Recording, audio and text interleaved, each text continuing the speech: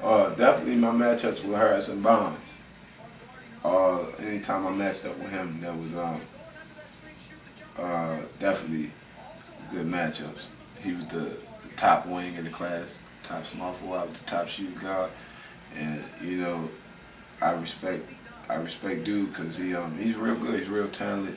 He could play. He could do a lot of things, man. I think he gets a couple bad knocks, but his game is legit, man. He can do a lot of things on the court, and I used to measure myself kind of against him. You know what I'm saying? He's the top dog. I'm the top dog.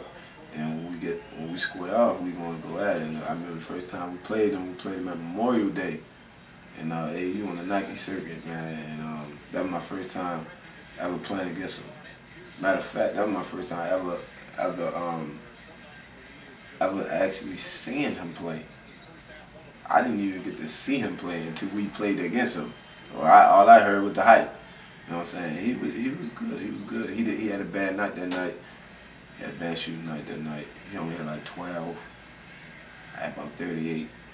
You know, and I wanted to. You know what I'm saying? I wanted to go against him, and you know, and we met up a couple more times at camps. Played against each other. A couple more moments we played against each other. It was always good. It was always competitive.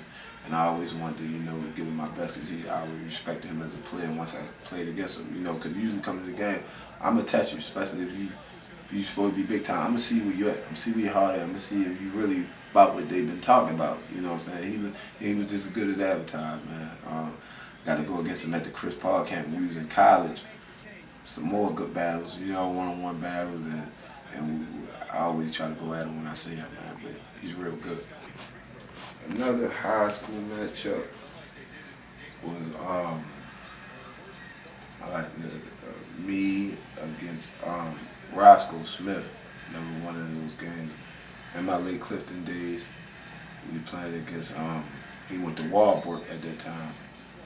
We used to, you know what I'm saying, the best two players in the class in the city. You know what I'm saying? We were the best two players in the city, in the state basically.